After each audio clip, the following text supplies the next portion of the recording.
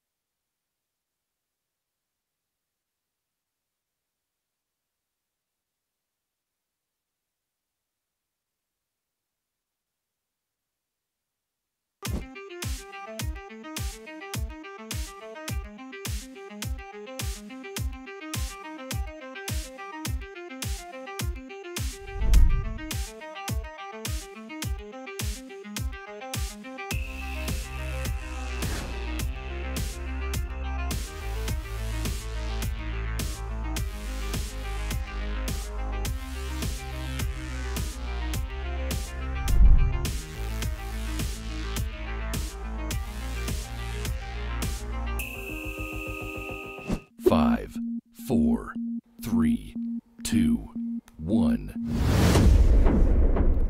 Hello and welcome to AIBC Summit Digital Conference. We're calling from you from Malta. I'm Jessica Walker and I'm your host. And over the next 4 hours, we'll be bringing you content from all over the world, discussing the latest developments in emerging tech, blockchain, cryptocurrencies and AI. It's set to be an amazing 4 hours with speakers from all over the world with a focus on the emerging developments across Asia.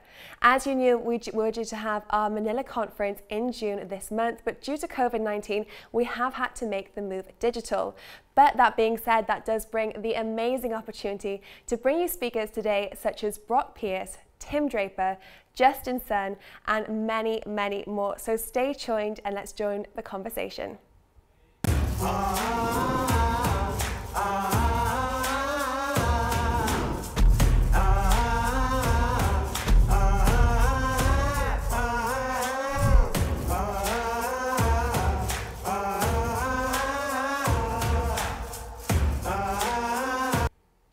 Now, if you are viewing us on our website, on Facebook, or also on YouTube, thank you so much for joining us for our live show.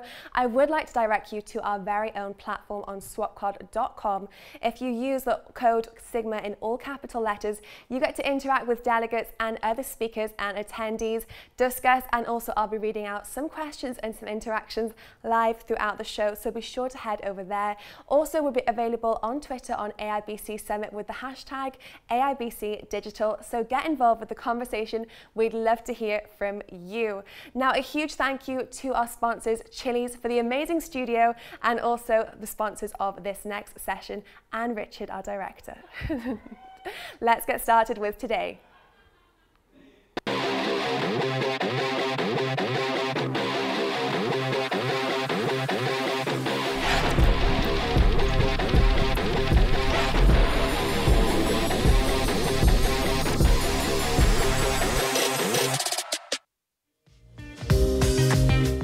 Keynote with Honorable Clayton Bartolo, Junior Minister for Financial Services and Digital Economy at the Government of Malta.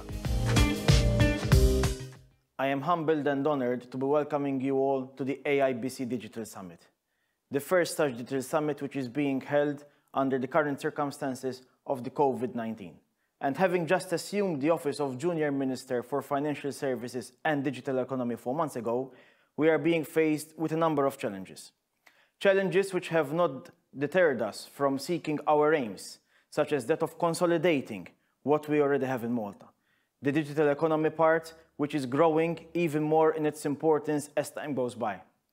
This also means that we are looking for new niche sectors of our economy, so that we can continue strengthening our gross domestic product with the new economic areas which we are looking for.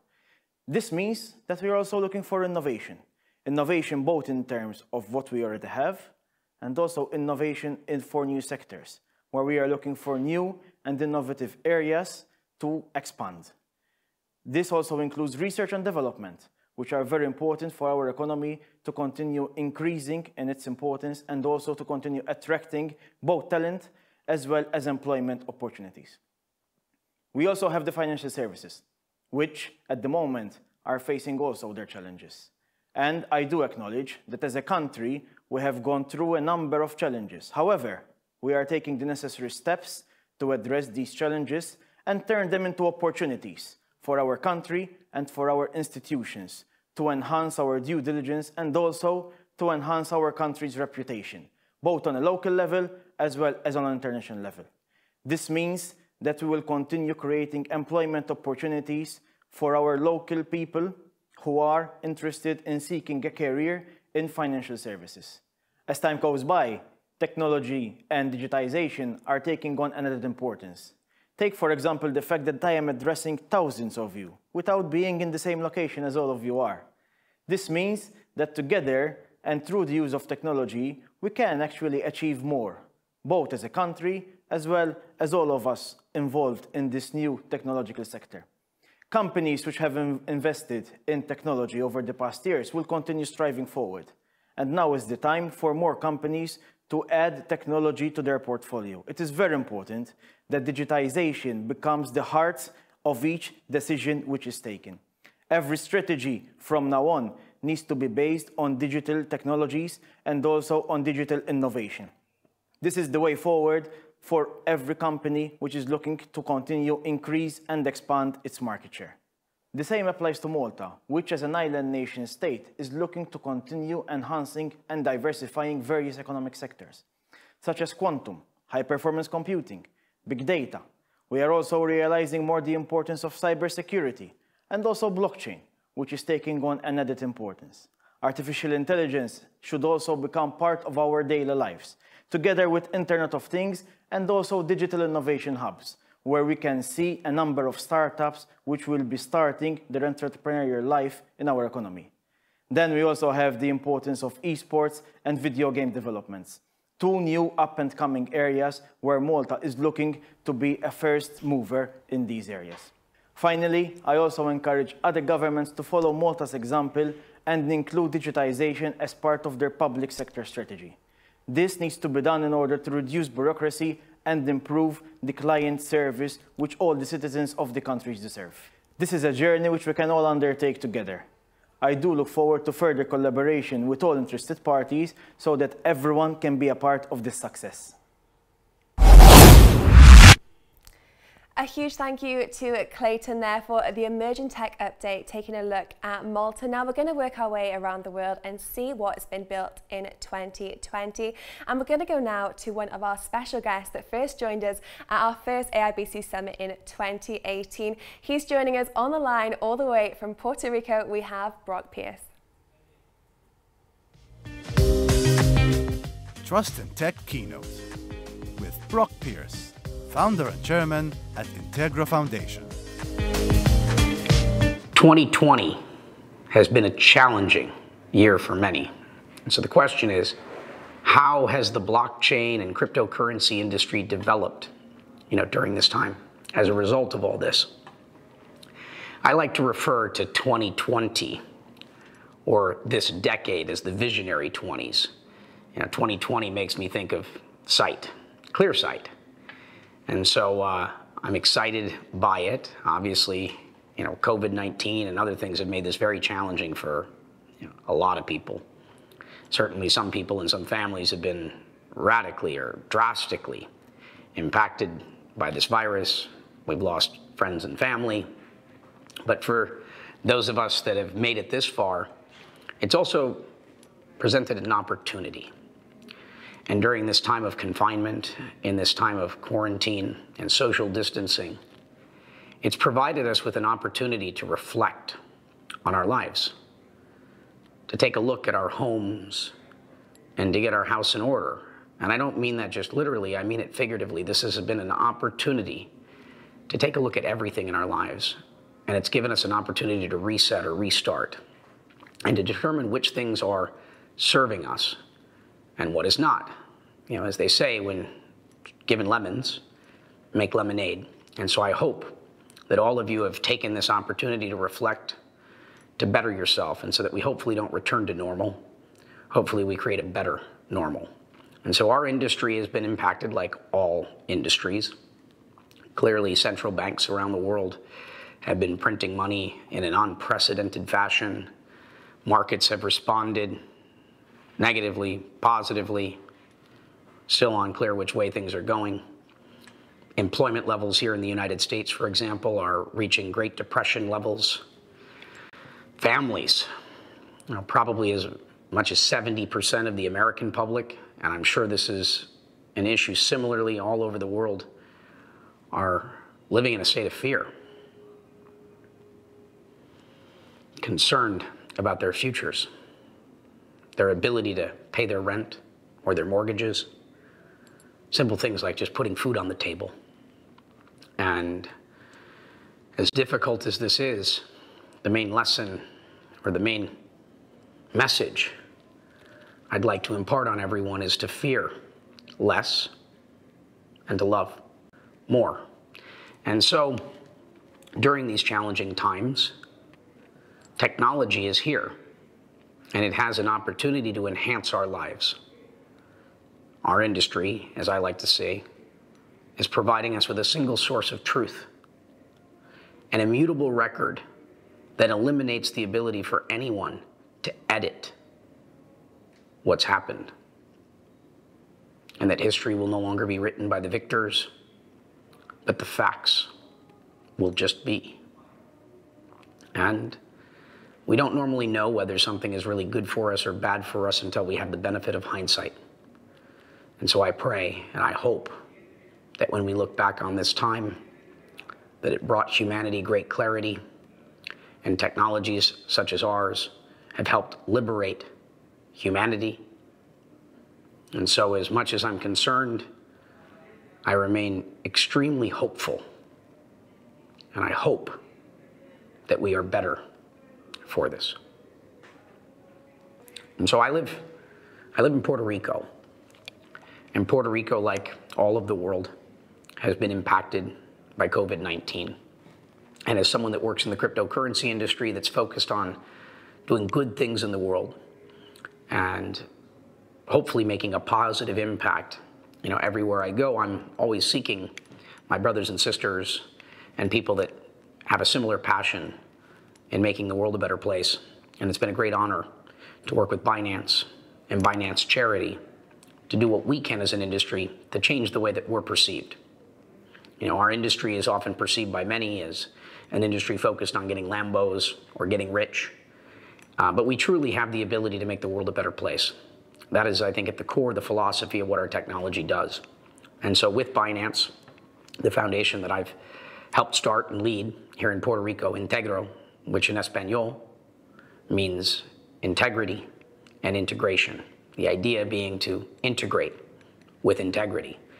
And so we've partnered up and raised or collected $1 million to buy masks to deliver through Puerto Rico, Haiti, the Dominican Republic, and to deliver $1 million worth of masks to our first responders.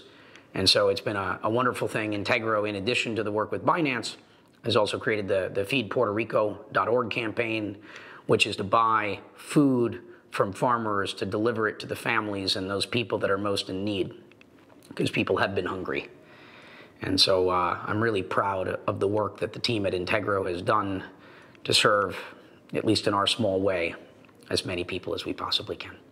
And so a lot of people from the blockchain or cryptocurrency industry have moved to Puerto Rico prior to Hurricane Maria and in large numbers post-Hurricane Maria. And so we have call it the human capital.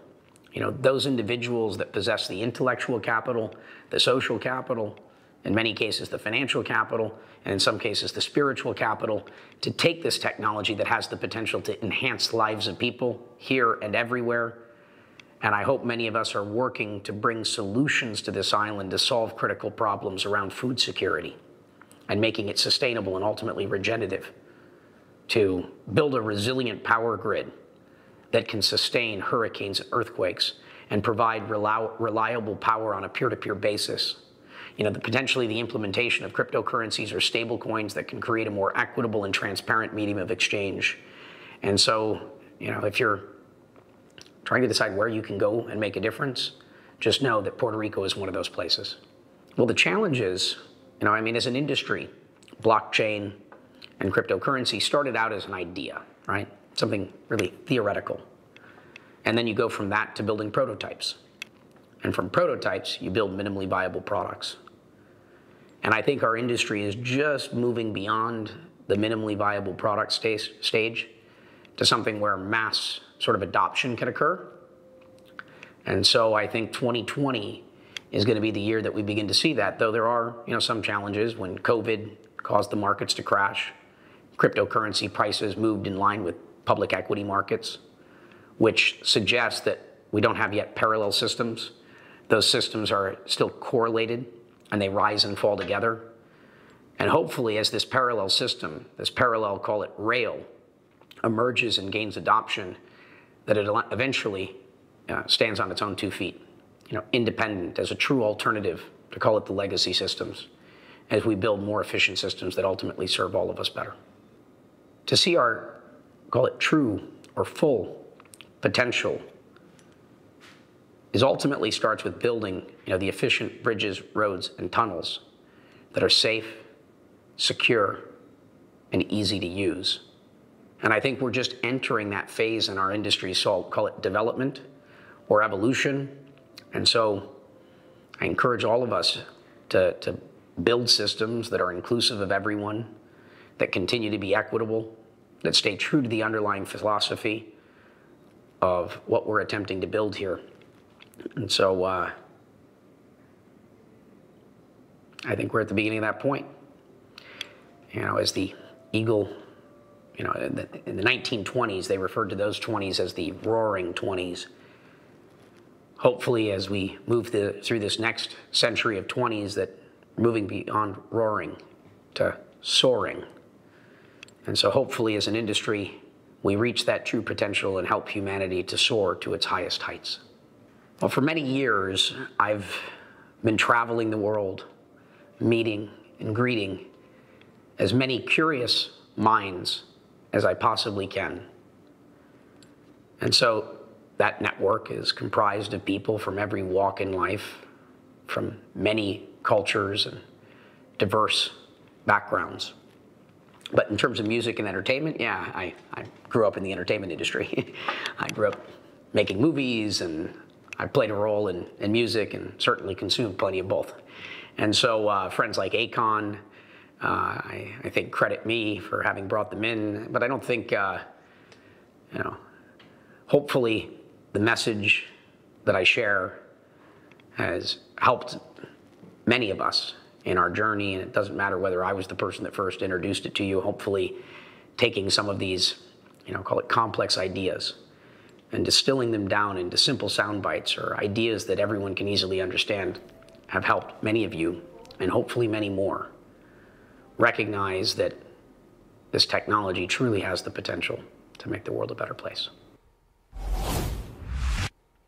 Well, a huge thank you to Brock there for that passionate keynote. Now we're going to take a look at our first panel discussion of the day, looking at what has been built in the blockchain supply chain sphere.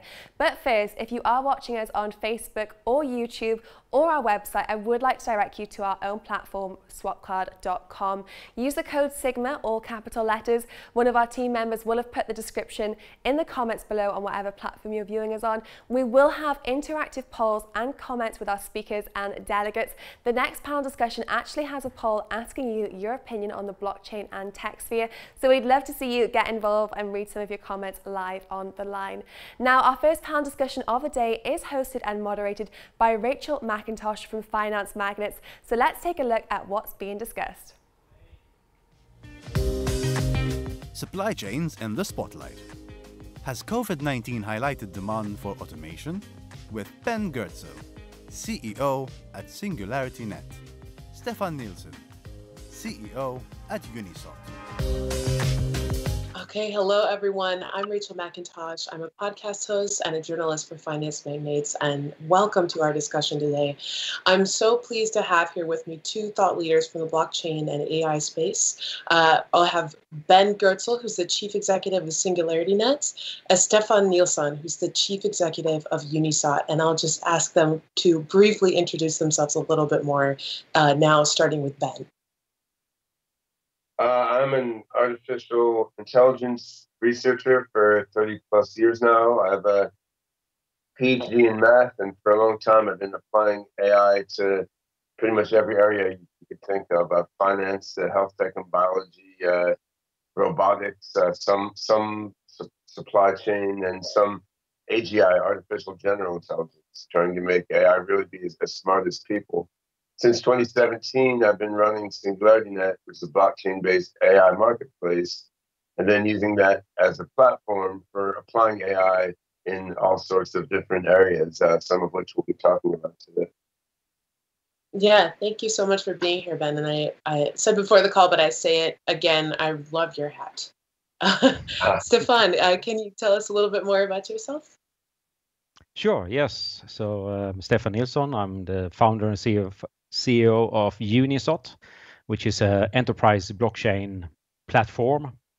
I'm also the founder of a company called Seafood Chain, where we're actually implementing this platform from Unisot, so to help the seafood supply chain. So I'm based in Norway, And the second biggest export industry here is seafood, or maybe now with the oil price going low, maybe it's the biggest one. I haven't checked the latest prices, but so that's what I'm working with at the moment. Okay, wonderful. Thank you both so much for being here. So let's get right into it and with talking a little bit about manual work and automation. So as we know, supply chain interruptions have been a big part of the global disruptions caused by COVID-19. So why at this present moment are supply chains so ineffective and so vulnerable to situations like the COVID crisis? What we see when we are talking to customers is that even today, 2020, the digitalization level is very low, actually. A lot of companies are still using Excel or Google Docs to share documents, or even down to pen and paper to store temperatures and all the transport documents in trucks and boats and so on are still paper-based. And that so may crazy. and a lot of that, because they are paper based and manual based, they get hit very hard if there is situations now like this where people are not allowed to go to work, or they're simply sick and cannot go to work. Then that stops up the processes. And what many people don't think about is that everything more or less is supply chain today. So everything you buy, your clothes, your phone, your computer, your food, not at least food, comes from a supply chain which has all of these manual steps. And and also with the today's way of working with just-in-time delivery and so on, we also see that company does not have any spare warehouses or spare supply. So when the supply stops for some reason, the whole operation has to stop because there is no extra to take from. Right, exactly. So clearly there's a big problem. Yeah, Ben. Oh, I was gonna say you have multiple levels of problem here, and yeah, he's absolutely right. Like in terms of what we see in Hong Kong, I mean, when you order something from an English language website based in US, it's made in China, you know, that website may be put online by someone in Hong Kong, but you know, how does this stuff get there? Often someone in Hong Kong, you know, every week or two they make a trip physically across the border into China. They go to some city in remote China that they bring back. You know, it could be a bunch of suitcases or a truck across the border into Hong Kong. They put stuff in boxes in a warehouse in Hong Kong, and they ship it out, right? So for one thing, that border hasn't been operating for a while. I mean, Hong Kong has limited warehouse space. You don't want to buffer stuff too long there. It's stored back in China and brought over as needed. And then in Hong Kong, while in some ways Hong Kong is super high tech, I mean, everything is paper is written down in Cantonese, right? And I mean, Hong Kong hasn't had stay-at-home orders, so I mean, people are going to the office in Hong Kong, but it's not business as usual. Not everyone is going in, and foreigners can't come in. Like if you think about like something like 20%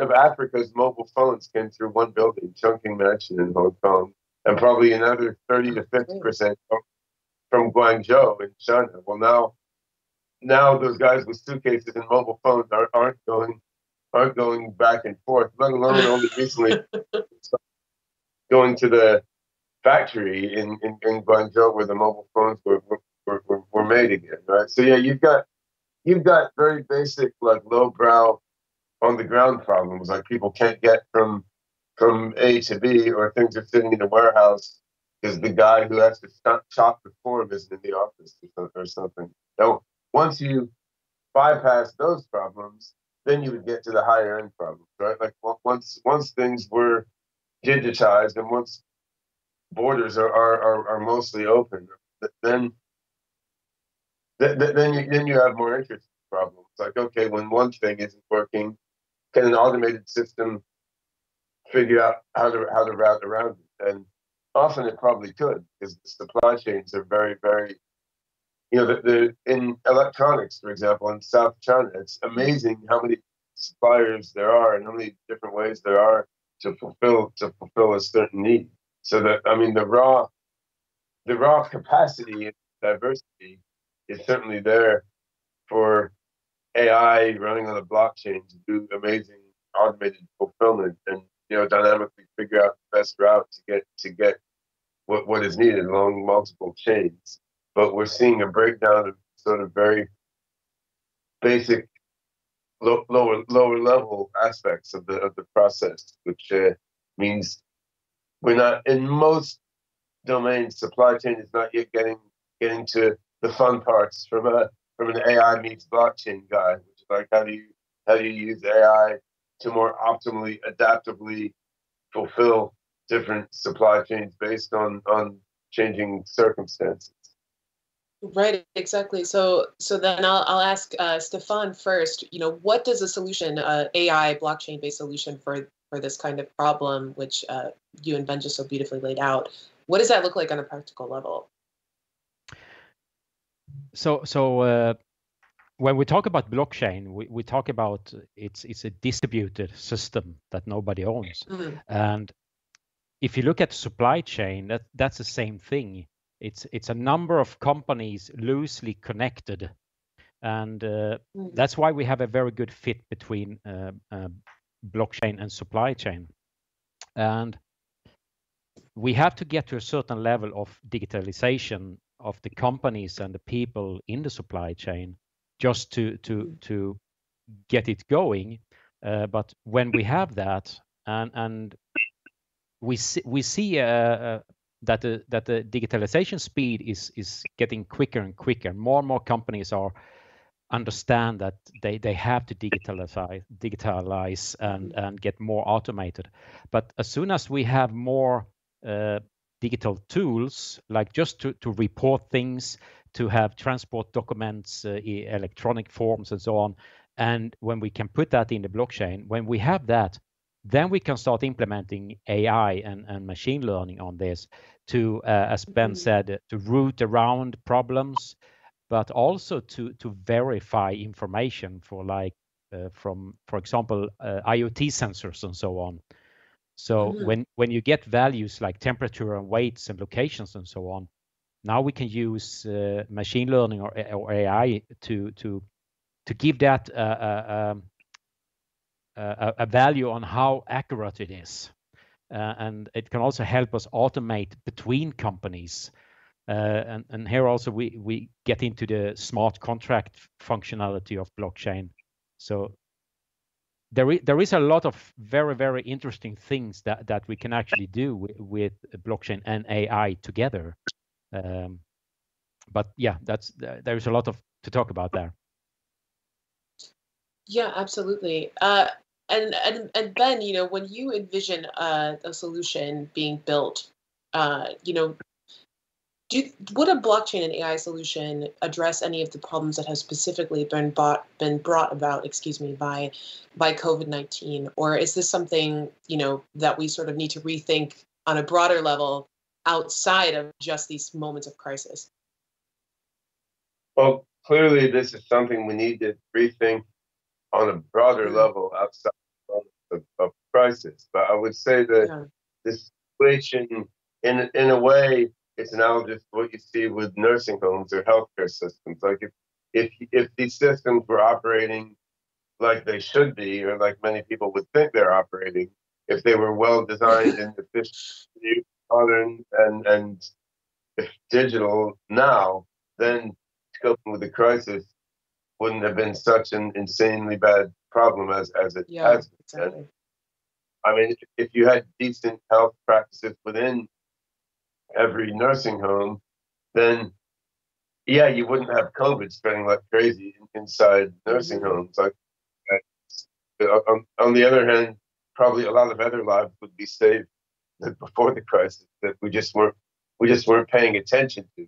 If old people die there, you think they were going to die anyway, right? So in the supply chain, similarly, I mean, things were patched together, so they pretty much worked. You know, shipping a package might have taken twice as long as it should have, and something might have cost a bit more than it should have, and there may have been some things broken, but in the end, things basically functioned. So we weren't worried about all the problems inside the system, and now the weakness of the system as a whole is being exposed, right? And so I think one optimistic hope would be that a crisis like this serves as a sort of wake-up call to modernize and upgrade various systems in a way that will promote general efficiency as well as make things more robust for the next crisis. I mean, whether that will happen, remains to be seen. It's sort of a historical and anthropological question, because I mean the thing with blockchain for supply chain, as he said, it's very, very obvious, right? I mean that the most obvious strength of a blockchain solution is when you have multiple counterparties to transactions who are not fully trusted, but yet they need to cooperate with each other. And you have that very exactly in a supply chain. I mean, you're passing stuff from one entity to another, and there's reasonable trust between the different parties in this supply chain, but they each have their own motives and their own records. There's not total trust, and it's also the case you don't have thousands of transactions every second, like in high frequency trading or something. So in a supply chain context, it's okay that transactions on blockchains today are not as fast as inside MasterCard or something. Like the performance requirements are not the same as in fintech applications, which is what's been a big focus of the blockchain world. So I think that current technology can basically do it, and it actually solves an extremely glaring present problem, which is records are kept inconsistently and messily, not updated properly, and there's not really a coherent record of what's going on through a whole supply chain in many cases. And right. Why isn't it rolled out? Well, because it's a really annoying rollout and sales and look at something like shipping, which I've done some work with. I mean, you've got people who come to get something, you've got people who manage it at a dock, people who load it onto a container ship, then people in many, many different places who may take it off and move it somewhere else, keep it somewhere else, and then bring it to wherever it's going. I mean, you're not even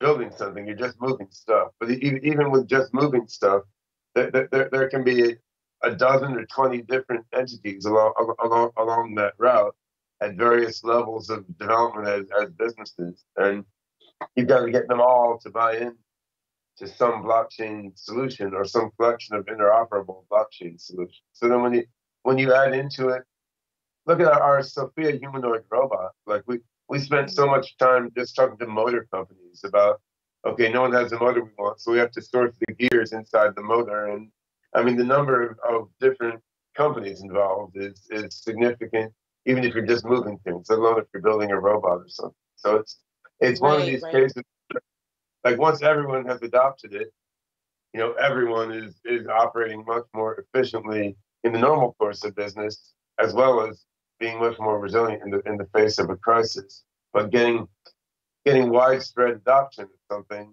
is an interesting challenge. And it's definitely an interesting challenge. And Stefan, I want to ask you, a little bit about how you've seen this implemented in practical ways. It is as Ben said, very eloquently, that this is going to be a difficult and very sort of annoying problem. How do we make this work on a practical level, within the next even 12 to 24 months? Yeah, right. We are actually working on it right now. I would like to address a couple of points that Ben pointed out here, that it's not as many transaction as financial industry. I'm not sure about that, because there is a lot of transactions if a machine is producing 10,000 products per minute, like that. It's not as high as high frequency trading, but it's still like tens of thousands of hundreds of thousands transactions per second. So and you must use a blockchain that can actually handle that, and that is what is available today and what we are using. Many people think that blockchains are slow and so on, and many companies think that you need a private blockchain to have security, but that's not simply not true. So what we need is one global public blockchain that everybody can use and that has the scalability and capability of hundreds of thousands of transactions per second. And that's actually what we have now. And what we are working on, and other companies are working on as well, is to make it very, very easy for companies to start using blockchain. That companies shouldn't have to learn about blockchain.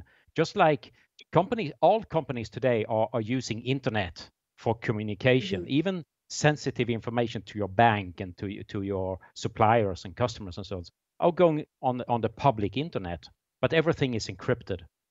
We do the same with an open public blockchain, that we are communicating with the open public blockchain, but everything is encrypted and secure. And just like company today, they don't have to learn everything about TCP/IP protocol, HTTP, and so on to use internet. They just use it via a browser and a service provider. We are trying to do the same thing for blockchain here, that companies should just continue using their current ERP system, their current business processes, like creating an order or a bill of lading. They should just do that like they are doing it today, but in the back end, it should go through blockchain instead. And then you lower the threshold for company to start using this new technology. Right. And you, at the same time, you make it much more secure, because when you're using blockchain encrypting things, everything is secure, traceable, and immutable. And that's the strength about an open public blockchain. Sure. No, continue. So what we should do is to simply provide this functionality to companies to start using it. And thanks to this situation we have now, is that a lot of customer has gotten this wake-up bell that, whoa, we have to be prepared. Everything was too loosely coupled here and too much manual work. So they are actually, the customers we are talking to is very interested in start looking into this and start actually using this blockchain technology for like in the food supply chain, where we have to keep track of temperatures and or origin of products and the traveling route of products and so on, and that they are healthy. And we also see a lot of more people now, also thanks to the situation, that more people are more interested in what's actually inside of their product. What are all their ingredients? Are there gluten? Are there lactose and so on? Are there soya products and so on, or all of these things? Yes. So we see a rise of interest. I'm terribly sorry to cut you off. Unfortunately, Ben and Stefan, we are out of time. I think we could go on all day. I'm so interested in this topic. I want to thank you both so much for your time, and also thank you, our audience, for spending this time with us. I wish you all the best. There's a lot happening in the world right now. Stay safe and stay well. A huge thank you to Rachel from Finance Magnets there for a fantastic moderated panel. It was great to see how AI in the US from Ben's perspective, and also blockchain in Europe from Stefan's perspective, is changing and evolving in 2020. We've had some great comments come through on Facebook and YouTube, so thank you to everyone that has been interacting with us. I'm going to read out a few that we have. So we've had Christina, who said, great points, thank you. Very needed integrated, wholesome approach. We've had great speech from Brock Pierce. Johnny Kong has said, excellent speech, I love it. And Jan has said, great. Guys, thank you so much for all of your interaction. But if you are watching us on Facebook, YouTube, or our website, do go over to our swap card platform where you can interact and also take part in some polls to see where the emerging tech industry is growing. Now, we do have the results from our previous poll just in. We asked you all which emerging tech will most impact future supply chains. And the results were 41% voted that AI would most impact the industry. We had 14% for IoT, blockchain and autonomous vehicles, 9% for quantum computing and 9% for big data. So keep an eye out for any future polls that we have. Now we're going to see what our next discussion is, focusing on data in the world of COVID-19 and aftermath. Let's take a look. Dark side of data. Is COVID-19 the slippery slope to illicit activity? With Carla Denise Fries, Managing Partner at Baylor Group, Matthew Sherry, Associate Director of Digital Solutions at KPMG, and Taha Saeed, Chief Blockchain Consultant at Lemar Global Technology. Well, in a modern world, data is one of the most valuable assets that we can have. So we have a fantastic panel joining us now. We have Carla, who's a managing partner at a law firm focused on technology law and is also a criminal law professor at one of the leading law schools in the Philippines. We have Matthew Sherry, who is technology specialist at KPMG, particular focus on emerging technologies like blockchain and AI, and also Taha, who is helping enterprises in digital transformations really drive, build and innovate solutions. So it's fantastic to have you all join me today on the line. Thank you so much. Nice to be here. Thank you for having us. Jazz. Hi, Matthew. Hi, Taha. Thank you for having us. Yes. You're very welcome. Now, I want to jump in and start with talking about data confidentiality, because in the past 3 to 4 months, we've seen a complete paradigm shift. COVID-19 has really shaken up multiple number of sectors, and we have had to see this move digital for a lot of companies and industries that maybe were slightly unprepared. I want to start just by asking, and I'll start with you, Carla, from your perspective, what kind of things did we see that maybe didn't perform as it should, maybe security or data breaches in light of COVID-19 that was negative for the sector? I think as far as this pandemic was concerned, and I'm going to speak with the Philippine setting in mind, we weren't as digitalized as other countries. So the concept of working at home was something that was close to being alien to most of the Philippine companies here. That's why most of the time it was their own personal devices that they were using. And given that, all the security protocols that their companies had didn't necessarily apply to these. And that's just the beginning of the mountain of problems that happened. One more thing also is that as compared to Europe, even though we do have our own data privacy law, it's not as, well, I would hesitate to say that it's not taken as seriously, but I would have to say that that's the case.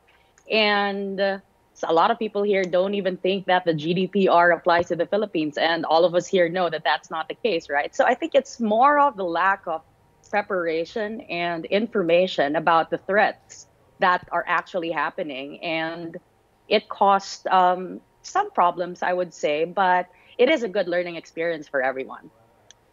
Definitely need to onboard a lot of information very quickly to be able to adapt. So Carla's given us the Philippine perspective there. Matthew, I want to turn to you from the European perspective, as you are based here in Malta. How did you view the situation?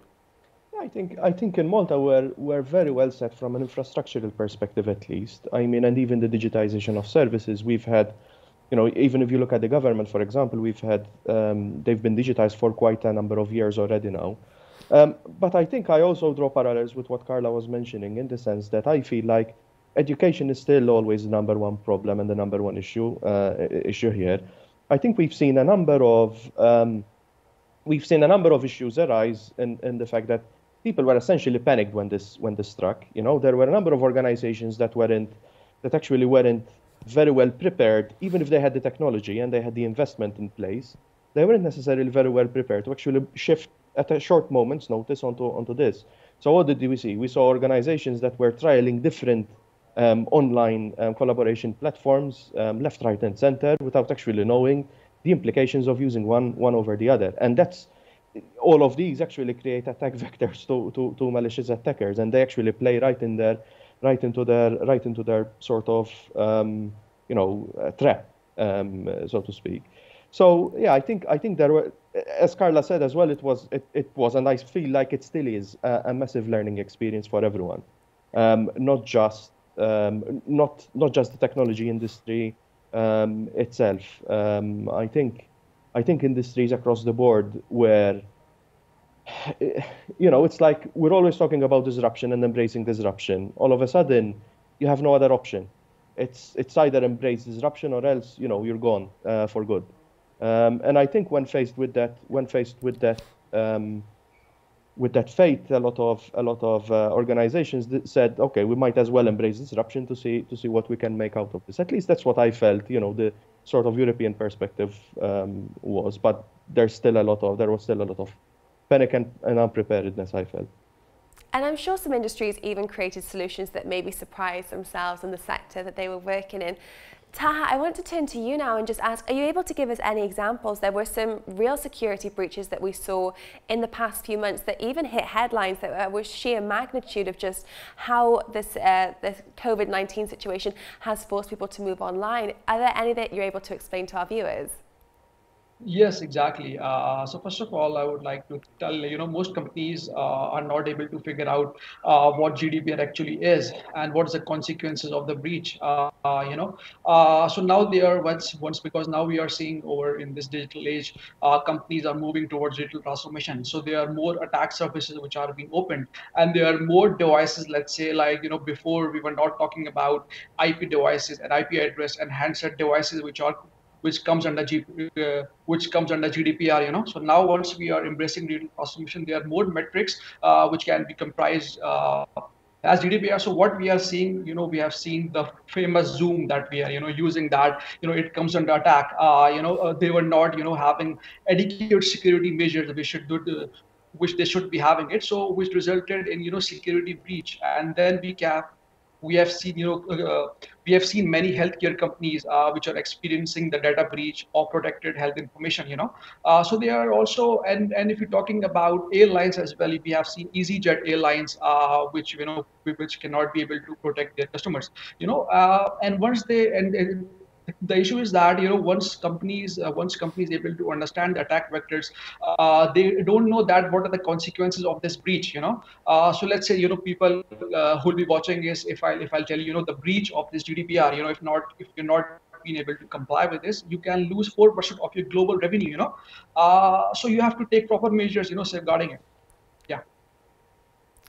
And what's really shocking about this, you mentioned the healthcare systems, EasyJet, where customers' information there is pretty much all of their valuable information and data. So these are huge industries, huge sectors. You would expect them to be better prepared. So I'll ask this to the group, and anyone is free to answer. Was anyone surprised at the industries that we did see that were hit from these data breaches? Was there any feeling that they should have been better prepared? Honestly, I'm sorry if I jump in. No, I really wasn't that surprised, because just because an industry is big doesn't necessarily mean that they have the proper protocols that they are supposed to have. I think the major problem with a lot of companies, especially if they feel that they have some sense of cybersecurity, I think the wrong thing about it is they assume that if all protocols are into place, a cybersecurity threat or hack will never happen. And I think the better attitude would be to assume that it'll happen at one point in time, rather than think that, no, it will never happen to us. Just assume that it'll happen. That way, you'd be able to evolve whatever security protocols you have. So I don't necessarily equate a big industry with respect to having the same or the great security protocols. It could happen to anyone. You'd be surprised to know that bigger industries sometimes are the most lax, simply because they think that they have everything that's necessary in order for them to operate. Yeah, so you go ahead. I actually dare say it's the other way around. I think it's easier for startups and for smaller organizations to be agile and nimble and to be able to adapt to this new reality. Whereas in larger industries, often the policies and the mechanisms you have in place don't allow you to actually move quickly. And I feel like that's what we actually saw play out, because if you're talking about the big organizations, even companies like, for example, Microsoft, who I think did a good job because they actually had a platform, Microsoft Teams, for example, which they pushed for, and this was the right opportunity for them to actually showcase it. But they actually ended up in a situation where they realized that there were certain limitations that they had on their backlog that they actually all of a sudden needed to prioritize. Whereas if you look at smaller organizations, like for example, Zoom, all of a sudden it shot up because it was able to check out features much faster. Never mind the issues that were, that were underlying the different technologies, because at the end of the day, one was able to adapt much more quickly than the other. At least that's what I feel like. But I think that's natural in big organizations vis-a-vis versus smaller organizations. At least that's the way I see it. I think it's quite normal. And if we look at the situation now moving forward, and Taha, I'll start with you here. What kind of procedures then can be put in place? Because I'm sure everyone could agree that we hope a situation like this doesn't happen again, but there has been lessons that have been learned. So are there some key takeaways that small to medium-sized enterprises that are looking to ensure that their data safety is secure, what steps can they take? Yeah, that's a very good question, actually. Okay, first we need to understand about what it means to have a secure system and what it means to protect your security. Because imagine that if you are a digital transformation company and you are making $1 billion a year, and if there's a lawsuit which you can have it in form of non-compliance, or somebody can use your network to attack somebody else, it can cause huge damage to your enterprise. So first of all, we need to consider security which is by design, okay, rather than an afterthought practice. So that's one. You have to develop a security culture. Then we say that no design can be 100% secure. Okay, so you have to do your due care and due diligence, and you should be considering security as a continuous process. So you can do something like vulnerability assessment or vulnerability analysis, in which you can measure, you can perform the gap assessment of your nodes, and then you can see that where are you lacking, and you have to also make in place what sort of data you are saving. So let's say that once you are developing the culture, you are doing some gap assessment exercise, then you need to have the classification of data, that what sort of data is more crucial to you, what sort of data you cannot compromise on, and then you have to place adequate security controls to protect that data. So that's some of the major techniques. Thank you. And Carla, I want to turn to you now and just ask you, so is there anything that I'm sure you had a lot of clients that were potentially asking for advice during these uncharted waters over the past few months? Was there any advice that you were able to give to them just to ensure that they were keeping secure and as safe as possible? My advice to my clients was fairly simple, because at the end of the day, you have to start with being able to do the simple things. The problem here was that people didn't have enough information. They didn't know what they were supposed to do. They didn't know what they weren't supposed to do.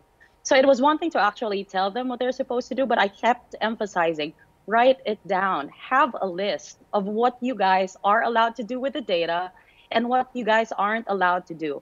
Get rid of that hierarchy where, let's say, staff employees feel that they can't approach the data protection officer immediately in case they have questions. So I was telling them, in case of doubt, ask questions. Because that's the only way for people to be able to prevent a problem from happening. Most of the time, it's because people, try to wing it simply because they weren't properly informed. So that was, there were a lot of advice that I gave, to be honest. There was virtualization. There was making sure that, your data was backed up. And I was telling them, you know what, you so like the cloud. You say that you use Amazon Web Services, and then you put it in Google in the same region. Why not put it in another region just in case one region shuts down? Those kind of things. But for me, as a technology lawyer, since, I'm not a developer or anything like that, I was telling them, you have to train the people. They have to make this a habit. It has to be a culture. Because even if you bombard them with so many technical terms, if they do not understand what these mean, then nothing will come out of it. And as what Matthew said earlier on, it is a learning experience for everyone. And in the same manner that it is a learning experience, it is also the responsibility of the business owners to actually teach. The business owners should learn, and they should in turn teach these to their employees if we want to be able to cope with the changing times. A lot of people say that, you know what, let's disrupt, let's do this.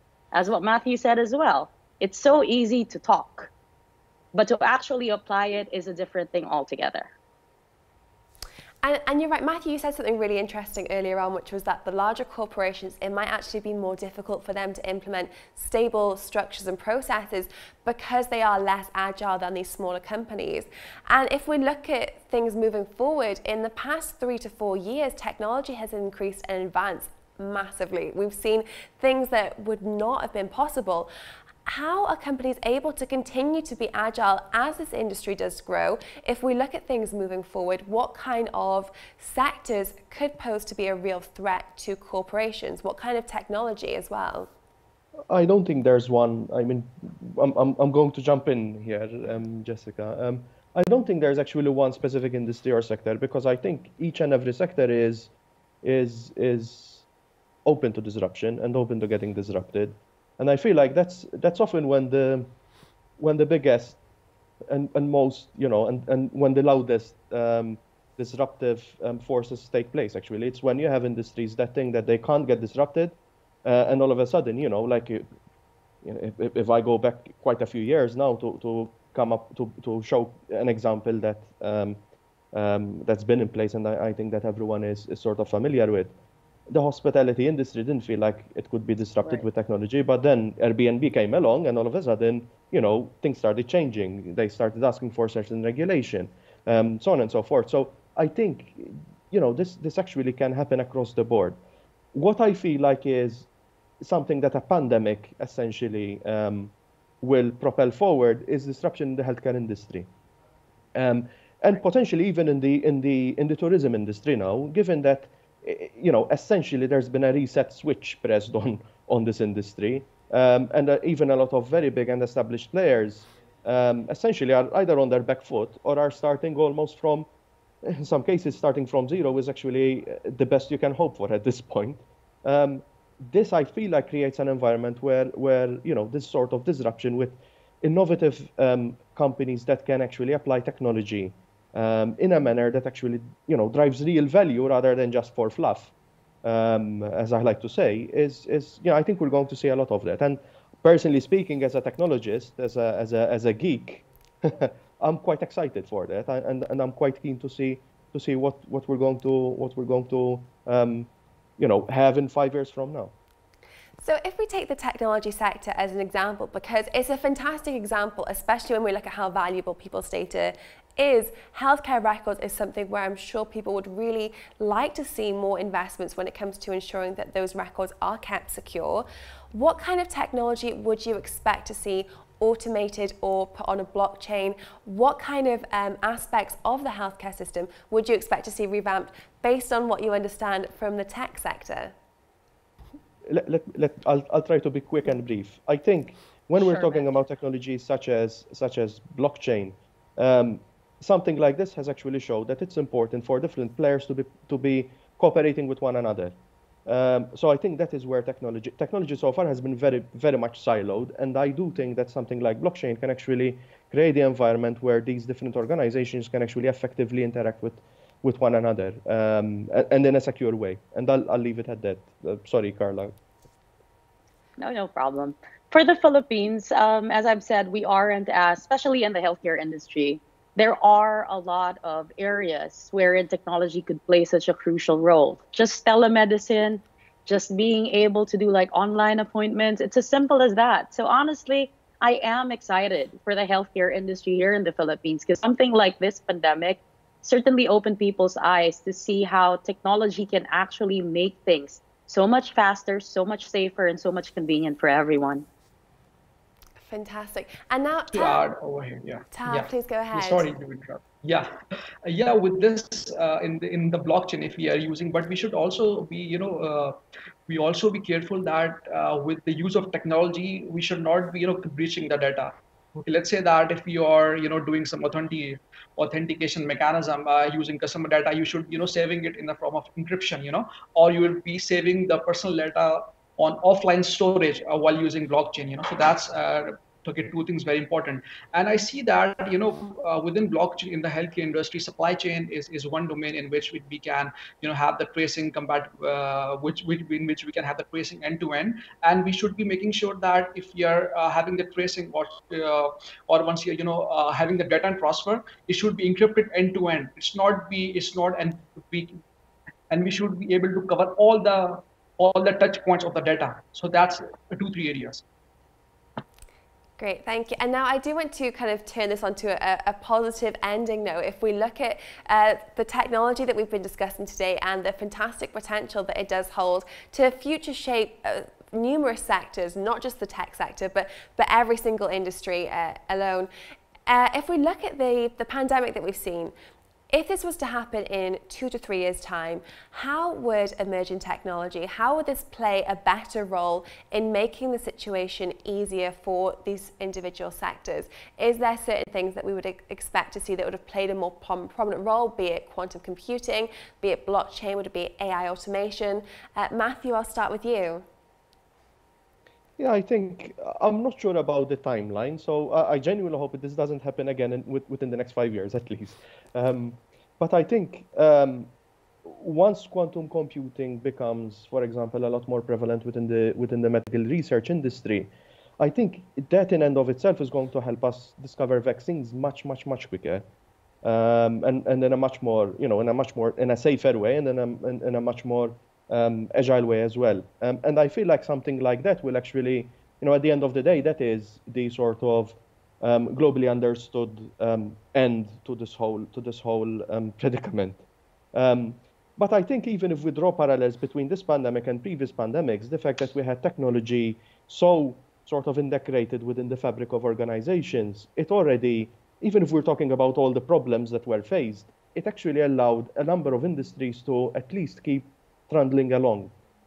So I genuinely think that, if something like this happens again, or rather when something like this happens again in the future, we will be able to adapt to it with the advancements in technology in a much quicker way. I just genuinely hope that certain lessons that we've learned, not necessarily from a technological perspective, but more from a humanity perspective during this pandemic and even during previous pandemics, we'll actually, not forget them and we'll repeat the same mistakes. That's because sometimes I fear that that's what we're programmed to do as humans, unfortunately. Absolutely, and also the fact that everyone was at home, locked in their own environment, it meant that it was really in people's faces. They couldn't ignore the situation that they were in. Carla, I want to ask if you have anything to add to Matthew's points, if you agree, or what's your thoughts? I would definitely have to agree with what Matthew was saying. And just this thing that we're doing, if and hopefully not a pandemic again happens, the fact that people are now so used to video conferencing, using different platforms to be able to do things that everyone thought one had to actually be present for, that in itself eliminates, a probability of infection and contamination. So I guess it's not really the timeline, is what Matthew was saying, because technology will always be there. It's always developing. There will always be new situations. And everything that we're experiencing now is adding to the preparedness that we will have if ever that happens again. Because imagine if this happened years ago when there was no internet, right? It would have been different, definitely. So, I mean, that's all that I can say about that. But at the end of the day, hopefully something like this can be avoided. And Carla, just to add on to that, are you also expecting that from a compliance perspective that we are going to see more legal processes that are in place so that information is stored differently, so that as companies are working from home with valuable information, are we going to see different regulations come into place surrounding data? Oh, for sure. Because even now, we are now allowed to actually send things via email to the court. And of course, attorney-client privilege, everything. The data isn't supposed to be, disclosed to anyone else. A lot of law firms here are now doing their best to be compliant because it's not just Asia that we have to be dealing with. It's not just the Philippine Data Privacy Act. It's the fact that there's the GDPR, there's the PDPA, there are so many laws. And now it's highlighted because everyone is suddenly on their computers storing data. Even meetings are being conducted over the computer, over the telephone, or over the mobile phones. So it's a different thing altogether. And I am expecting the Privacy Commission here in the Philippines to be much more active when it comes to, you know, making sure that everything is appropriate or is proper. Fantastic. Well, it was great to hear from you all. Thank you three so much for sharing your insights today. It was an absolute pleasure to get you all on the line from your respective countries and share your insights as well. So thank you so much for your time today. Thank you. Thank you, Jess. Thanks, Matthew. Thanks, Taha. Thank you. Thanks, Carla. So our next presentation that we're going to bring to you is something a little bit different and a little bit interesting. We have a very short and dynamic presentation focusing on the startups across the Asia region. As you know, if you are familiar with our AIBC Summit events, we always invest time and energy into our startups. At each conference, whether it's Malta or Manila for future events, we always host a startup pitch where we give free booths to over 100 startups across the emerging tech and AI space across the world. And out of those, 10 get to deliver their presentation on stage to a series of investors, and they can win a prize which will help elevate them into the next level of success. Well, as we couldn't do that digitally, we have a presentation on how to crowdfund and raise capital across Asia. So let's take a look. How to raise capital and crowdfund across Asia with Mansoor Madhavi, partner at Blockchain Founders Fund. Hello, everyone. Thank you for coming out and listening to this talk. We're in for an exciting conference here in the Philippines. And today we'll be talking about growth hacking your blockchain startup and securing your first POC. So first thing I want to do is cover things that startups do wrong. So number one, focusing on sales instead of product validation. So if you don't know the target customer has such a problem and cares about finding a solution, why would they buy it? The second problem is allocating a large budget to advertising before understanding the customer or experimenting with micro campaigns. Then the third is focusing on scaling before achieving product market fit. It's important to build feedback loops and iterate based on customer needs. So one example I want to give is on Tesla. So when Elon Musk was building Tesla, he didn't necessarily need to get validation for an electric vehicle. Like vehicles had been made before, manufactured before, people are using them. But what he essentially needed to solve was the battery. And the riskiest assumption he had there is that he could make the battery work. And so he had to go through a process of testing and validating that. So the next thing I want to go to is the startup curve. So this is something that was presented by Paul Graham, who's the founder of Y Combinator. So before a startup, you launch it, there's some initial enthusiasm, but very quickly reality sets in and you're in this trough of sorrow where you're continuously testing hypotheses, experimenting, pivoting until something starts working. At which point, that's when you start, adjusting your MVP and trying to find some product market fit. And once you have some success there, then you're off to the races and it's a scaling game. But until that point, you're very much testing, pivoting, figuring out what the customer needs until you can get to that product market fit. So why do I need a POC? So the reason 90% of startups fail is because they do not create products with a value proposition that solves actual problems. So the main thing to ask yourself is, does anyone care? And testing is done so that you can fail fast and iterate quickly. There's multiple ways to go about a POC, but one of the things we want to do in that whole process is test that biggest assumption. So similar to giving that Tesla example before, you need to determine what the riskiest assumption is, the one that has the least amount of data, and that's of key importance to the viability of the concept. Determine how to test that riskiest assumption. And so I gave you that example of Tesla. That's a perfect example of something that was the biggest risk to Elon Musk's business, and that's the problem he went out for solving. So one of the things that a lot of startups do wrong is they figure out what their product is and then try to determine which customer it solves a problem for or who their customer is. And that's usually the wrong approach. Like essentially you want to be customer centric and figure out what problem for which customer you're trying to solve, and then come up with a tailored solution that fits their needs. So how can we, get this validation?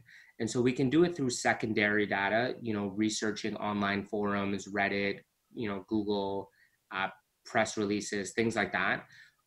We can do through primary sources such as customer interviews, Quora, Typeform, things like that. Or using micro ad campaigns, using Facebook, LinkedIn. We can learn a lot about the customers with small budgets and testing a lot of different audience segments. And then finally, prototyping and wireframing. And that's another way to work through the process flows and show your product to your end customer. So hacking your MVP. This is one of the key things here in terms of how to get a MVP out very quickly and easily. Single feature MVP, generally you're testing low tech and only the core features. Again, the thing here is you don't need to build out the first version of your product. You're essentially testing just the core feature, the one reason that people would use your product over anything else. The second way is a concierge MVP, and that's where you manually solve the problem for your customer, where you're then determining if a digital solution is needed. And then finally, there's a couple more.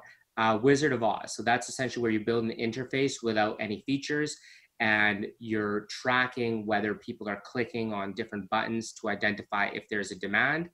And then finally, a piecemeal MVP, and that's where you're consolidating a few different existing products to serve your customer's current need. And then based on that, you can determine if you need an all-encompassing solution.